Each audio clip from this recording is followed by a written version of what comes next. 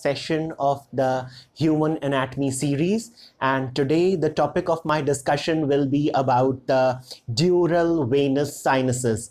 So these are there are dural venous sinuses which are present in the skull, and there are certain dural sinuses which are paired, and there are certain which are unpaired. So today the topic of my discussion will be about one of the dural venous sinuses, which is a paired dural venous sinus, that is the cavernous sinus.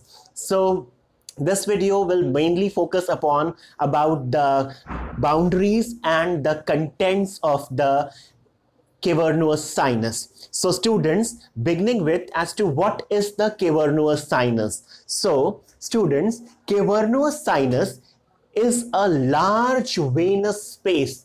So students, make this point very clear. Cavernous sinus, that is, since it is a paired sinus, so each cavernous sinus is a large venous space situated in the middle cranial fossa. Situated in the middle cranial fossa on either side of the body of the sphenoid bone. So students, the sphenoid bone, it is the site where the cavernous sinuses are located. So cavernous sinus, these are paired dural venous sinuses which are located in the body of the sphenoid bone, on either side of the body of the sphenoid bone. So students, while looking at the boundaries of the cavernous sinus, so this is the schematic diagram what I have made to simplify about the boundaries of the cavernous sinus. So students, as you can all see, the cavernous sinus, since it's a large venous space, so any space is going to be bounded by a particular space is bounded by, mostly it is just like a similar structure to a room. Just as a room is going to have a floor, a roof, and the lateral walls, similarly the dural venous sinus, that is the paired cavernous sinus, each cavernous sinus is going to have a roof of it, a floor of it, and the lateral walls. So students, in particular when talking of the cavernous sinus, the floor of the cavernous sinus, it is formed by the end ostial layer of the dura mater.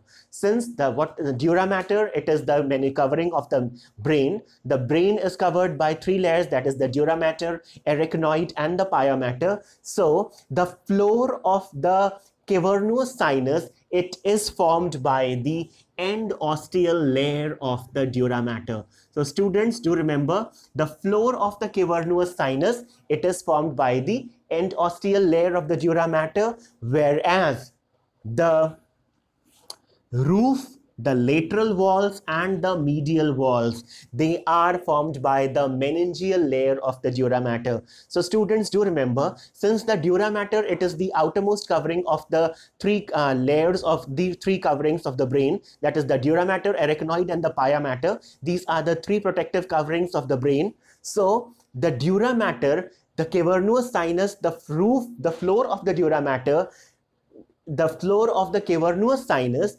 it is formed by the layer of the dura mater which is lying in close proximity to the end ostium, that is the end ostium of the cranium, of the cranial vault.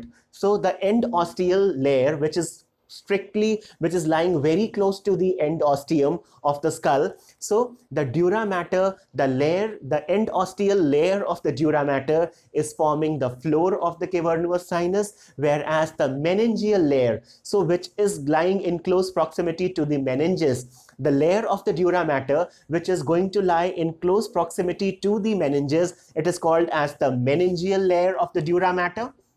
And this meningeal layer of the dura mater, it is going to form the roof,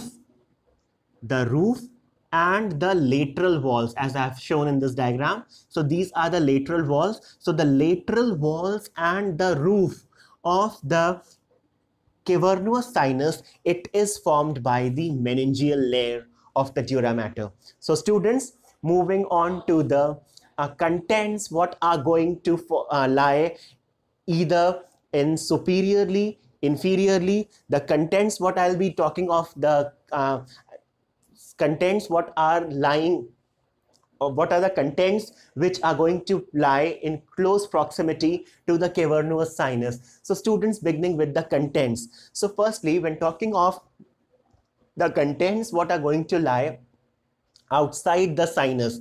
So the contents what are going to lie outside the sinus, that is superiorly. So if this is the sinus, the contents what are going to lie superiorly, it is the first is the optic tract, next is the internal carotid artery, and the anterior perforating substance. So these are the structures what are going to lie to superiorly to the cavernous sinus. So students, the mnemonic or the short trick what I have made to easily remember as to what are the structures what are going to lie superiorly to the cavernous sinus is the AIOS, that is the AOS. So AIOS, that is the anterior perforating substance, the internal carotid artery, the optic tract, and the S of the superiorly. So these are the structures which are going to lie superiorly to the cavernous sinus. Moving on to the structures which are found outside the sinus but lying inferiorly. So inferiorly, it is the foramen lacerum and the junction of the body and the greater wing of the sphenoid. So students, the structures what are going to lie inferiorly to the cavernous sinus, it is the foramen lacerum and the junction of the body and the greater wing of the sphenoid. Moving on to the structures what are going to lie outside the cavernous sinus but they are lying laterally. So it is the temporal lobe with uncus, which is lying laterally to the cavernous sinus, and moving on to the structure which is going to lie outside but medial to the cavernous sinus, it is the hypophysis cerebri, that is the pituitary gland. The hypophysis cerebri is another name for the pituitary gland, and the sphenoidal air sinus. So students, do remember, so these are the contents what are going to lie outside the sinus, superiorly, inferiorly, laterally, and medially. Moving on to the next, that is the contents, what the structures what are going to lie in the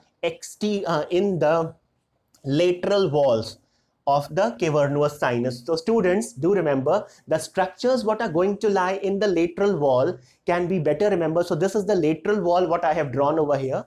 So as you can see, this is the lateral wall. So the lateral wall of the cavernous sinus, the structures what pass through it, it is the third cranial nerve, that is the oculomotor nerve, the fourth cranial nerve, that is the trochlea, the fifth cranial nerve, the first division of the fifth cranial nerve, that is the first division of the fifth cranial nerve, that is the ophthalmic nerve, and the second division of the trigeminal nerve, that is the maxillary nerve, and the trigeminal ganglion. So students, these are the structures what are present in the lateral wall of the sinus. So the structures what are passing laterally are the third, fourth, the fifth, the first division of the trigeminal nerve, the second division of the trigeminal nerve, that is the ophthalmic and the maxillary nerve, and finally the trigeminal ganglion. So these are the structures what are lying laterally